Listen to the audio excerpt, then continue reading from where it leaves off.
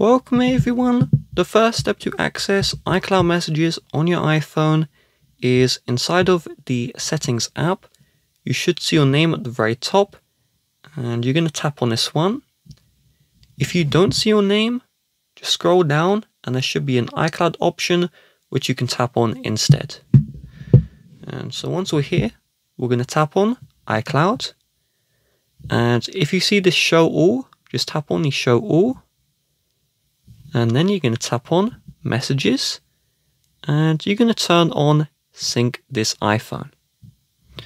You are now going to head over to the homepage of settings and you're going to find where it says messages, and you will need to sign in with your Apple ID and password here. If you're having errors such as unable to activate, iMessage or waiting for activation, then once this is signed in, I will show you the solution.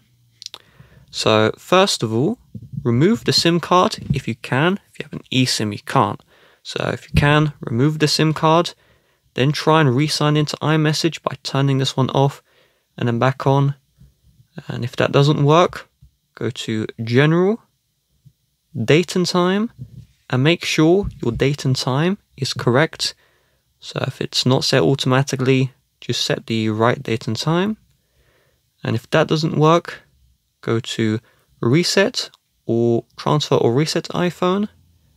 Tap on Reset and then reset your network settings.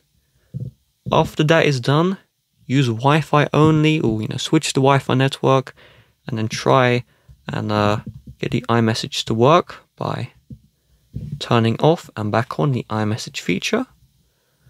And so once that's done, we can go into the Messages app.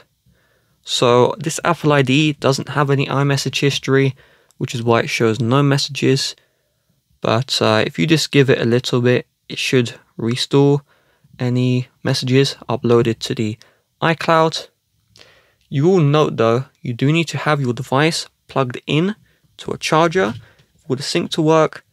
And it's a little bit annoying because sometimes even at like 80%, it will refuse to sync between your devices.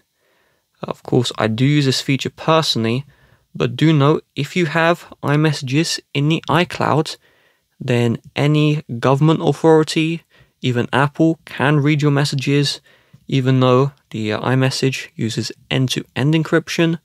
So if you don't want people to read your messages, you'll have to turn off the sync feature, but that does cost convenience, so I personally use it on my devices.